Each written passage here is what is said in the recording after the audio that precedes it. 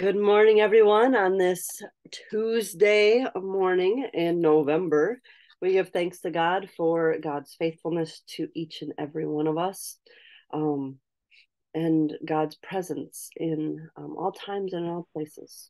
But our work this morning is more than anything about the fact that while God works in all things, we want to find those places and those times and be comforted by the places that God works for us as promise.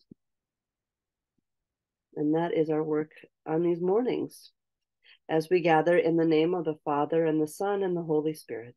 Amen. I thank you, my heavenly Father, through Jesus Christ, your dear Son, that you have kept me this night from all harm and danger. And I pray that you would keep me this day also from sin and every evil, that all my doings in life may please you. For into your hands I commend myself, my body and soul, and all things. Let your holy angel be with me, that the evil foe may have no power over me. Amen. Satisfy us in the morning with your steadfast love, O God, that we may rejoice and be glad all our days. Praise to the blessed and holy Trinity, one God who gives us life, salvation, and resurrection. Christ is risen. He is risen indeed. Alleluia. Give glory to God, our light and our life. O come, let us worship and praise. Be still and know that I am God. Well, we have our Mockingbird devotional, good news for today and every day. And today, on November 7th, Election Day, let's see if it has anything to do with elections or not. It is by Mike Burton, and our text is from Philippians chapter 1, verse 6. And I am sure of this, that he who began a good work in you will bring it to completion at the day of Jesus Christ. There's a lot of talk in church and culture about growing and maturing and next steps. Maybe you get anxious when people ask you, what are you doing these days? Or what are the next steps? Maybe you are worrying about your relationship with God, feeling stagnant or stale. For our relationships with God, we generally seek to remedy the anxiety with wishful thinking about being more fruitful. We worry that maybe we should spend more time in prayer, read the Bible, spend more time or money or money or resources on others. We obsess over our desires. We tell ourselves we ought to be more thankful. The list goes on. It is possible for this verse to look at the situation from a wholly different angle. You have been called by God and according to his purpose. He's not waiting for you to make the right decisions before he moves you forward. He doesn't need you to make the right decisions. With all of your anxieties and hopes, his dexterous work will be used on you. He has promised to bring to completion what he started. As Ryan Adams observes, I was trying to find me something, but I wasn't sure just what. Funny how they say that some things never change. Well, much of the time it seems to us like some things never change. We can rest assured that things have changed, are changing, and will change, albeit mysteriously and invisibly. He who calls you is faithful. Well, on Sunday I preached about lists, that beatitude list, and how when we take it as a list, we end up being very terrified that this is a condition for God's love for us, or God's blessing, that we must suffer in order to be blessed. The interesting thing is suffering does come to believers. Anytime you follow values, you're going to suffer because you're going to be put up against people and others who have different values or do not hold to values that you value. And that will cause challenges, conflict, heartache, suffering at times, persecution, being reviled. It's not very fun. And it can be little things, and those sometimes are the hardest ones, when the little ones are the things that like are the stone in your shoe that just is there. And no, it's not a big thing, but it impacts everything. And to just be able to remove the stone in order to move on, to be able to walk forward without that constant obstacle, reminder, discomfort. We also make lists of what it looks like to be faithful, doesn't it? Partly sometimes it's a way to feel like we're closer to God and feel those promises more often. And that can be a good thing. Like, I know I need to hear God's word more right now. And so I'm going to be in the word more. I'm going to be listening to podcasts or old morning devotion videos. I don't know. Listen to the sermon again. Listen to other people's sermons. Read my favorite text. Listen to my favorite hymns. Those can be things that do fill us with God's word and remind us of the blessings, the next steps, the maturing, the growing. A lot of times that means growing more dependent on God, therefore in his word. The key is also to hear it for you, not just as a obstacle course of like, I must do, or like an aerobic workout. I must read 5 verses and like instead of push-ups. I must listen to 2 hymns. I must instead of burpees. I must go to 4 church services and then I'll feel better. God's word doesn't work that way. I mean, yes, it might take that long for the word to kind of get through your ear. That's the Holy Spirit's decision, not mine. So it is a good place to begin in these relationship pieces where you know, but more. Sometimes the question then is, what am I seeking? Am I not liking the answer I'm getting? Am I resisting the change that is coming? But the truth here too is to remind us that God's already at work in you. God's changing you. God's changing those around you and bending you, breaking you, killing you so that you might live freely in him, so that you might live. Anytime you add like in order so that you can serve others, that puts a condition on it. So we're not going to do that today. We're just going to say God has begun a work in you and God's not finished with you yet. That gives us the humbleness to know that we don't have all the answers, that we don't know the way forward, that we can be devastated and wanting to fix something and just can't get there. We can try though. That doesn't say don't try, but also know that God's part of this too. And God's planning and timing is important too. So growing in your faith, growing in your dependence, I think is an important qualifier on that. Trusting in God, knowing where to look, not just to do more, but to fill your anxiety and your stress and your worry and your frustration with the good things of God.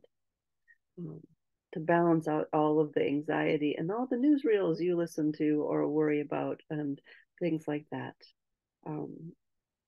There's a lot we can't change in the world. There's some things that we can, and there's some things that will change us. And sometimes the change comes mysteriously. All of a sudden, it just is different. And you don't know when the moment happened that things began anew, but they did. And those are the moments we pray for, aren't they? When we realize I can't make the change. I can't make others change. I can't make this any better. And I pray and I ask for it and I demand it and I whine about it. And then sometimes, not all the time, it changes mysteriously. Something clicks, something changes. And I do think that God has a hand there to create a new heart in someone or in you.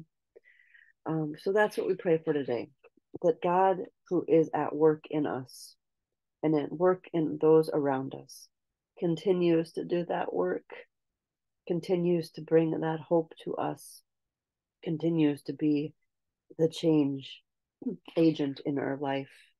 Because when it's God who's the change, it is difficult still, but the change is for life, the change is for hopefulness, the change is for the future. Oh, but it's hard. So today we give thanks that God is at work in each and every one of us. Thanks be to God. Be still and know that I am God. You have been born anew through the living and abiding word of God. The Lord be with you and also with you. Let us pray. Mighty God of mercy, we thank you for the resurrection dawn, bringing the glory of our risen Lord who makes every day new. Especially we thank you for the sustaining goodness of your creation. We give thanks for the new day that you give us and the new day you'll give us tomorrow. We give thanks for the hopefulness that you are acting change in our lives and in our world. And while that can be frightening and frustrating, we give thanks that you are a God of mercy and you are a God of new life. So console us with that truth today. For the new creation in Christ and all gifts of healing and forgiveness, we pray. We pray for the need of healing in many of the people we know. For those waiting for surgery dates and chemotherapy. For those waiting and worrying about children, their children, other people's children, the desired for having children. We pray for those in the midst of addiction and the dependence and the need for God to act in those situations. We pray for the need of forgiveness of self and others. And we ask that you create change in these times, Lord, of all the things that hurt us. May you be change. May you be love and change. May you be grace and change for us. For the gift of relationship with others, Lord, we pray for the complication of communication and how words can hurt, words can edify, words can clarify, words can do all three at once. And we ask that you guide our relationships and how we work together.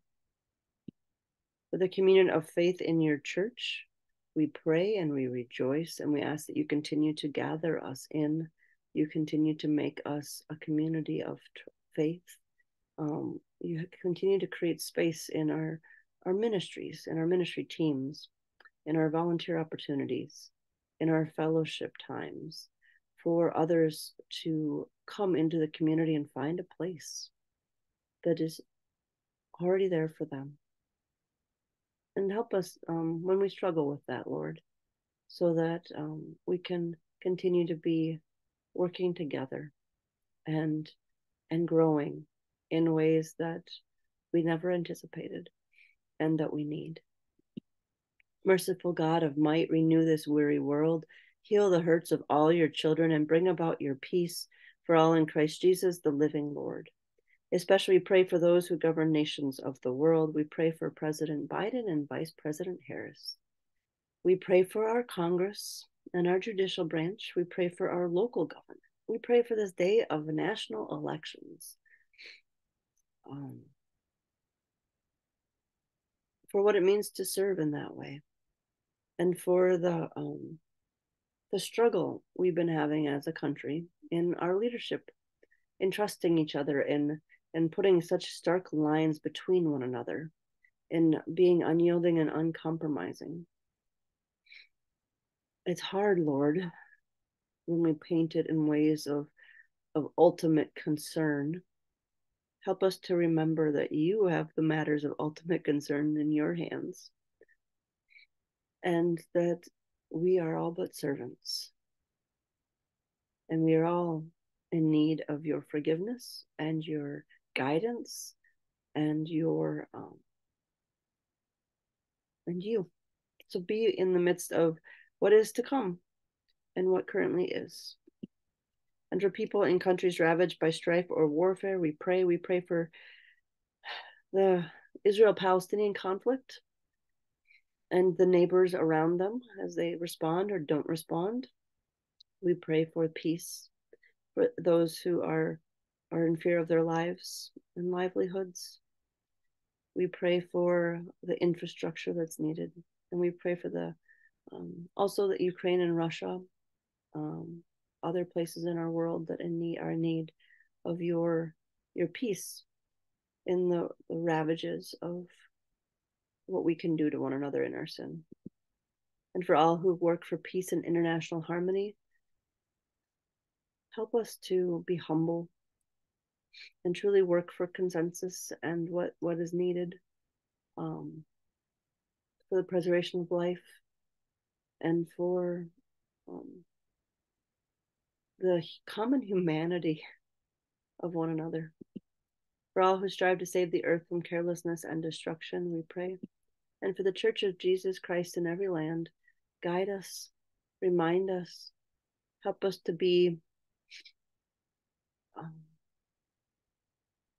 beacons of your light and your word so that it might change hearts and give faith. Almighty and everlasting God, you have brought us in safety to this new day. Preserve us in your mighty power that we may not fall into sin nor be overcome in adversity. In all we do, direct us to the fulfilling of your purpose through Jesus Christ our Lord. Amen. Lord, remember us in your kingdom and teach us to pray. Our Father, who art in heaven, hallowed be thy name. Thy kingdom come, thy will be done on earth as it is in heaven. Give us this day our daily bread, and forgive us our trespasses, as we forgive those who trespass against us. And lead us not into temptation, but deliver us from evil. For thine is the kingdom, and the power, and the glory, forever and ever. Amen. Let us bless the Lord. Thanks be to God. Almighty God, Father, Son, and Holy Spirit, bless and preserve us this day.